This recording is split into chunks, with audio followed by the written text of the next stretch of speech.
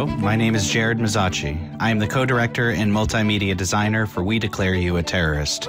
In this sneak peek, I want to show you the use of live cameras that we used both on stage and also in a remote film studio offstage to create compositions in real time between multiple actors in different spaces.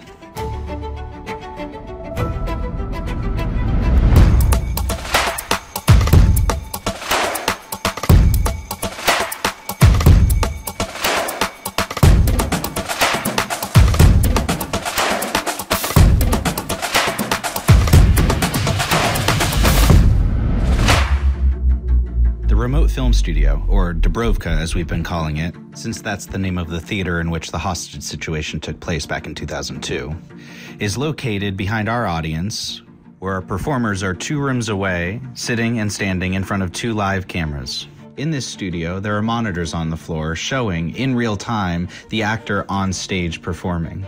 This is for the actors in Dubrovka and the camera operators to be as responsive as possible in the moment each performance.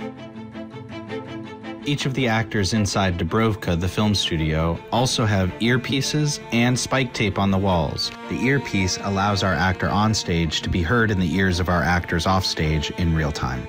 And the spike tape on the wall are for each of our actors' eye lines, so that they know where to look depending on which scene we're in.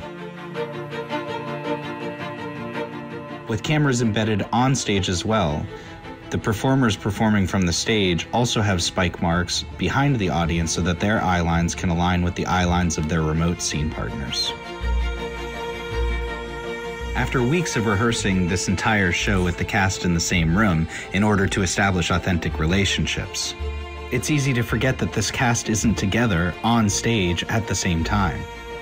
But thanks to new technologies and softwares, as well as 2 years of research and development during a pandemic, it's exciting to see how we are able to connect remote locations together in real time. In fact, my co-director Ryan and I often would look at each other and realize that the majority of this show is just one man sitting alone at a table.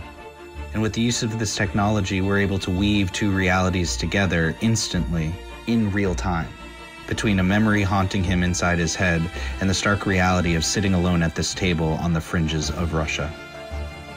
Thanks for watching, and I hope that you enjoyed a little behind-the-scenes sneak peek into the making of We Declare You a Terrorist, written by Tim J. Lord.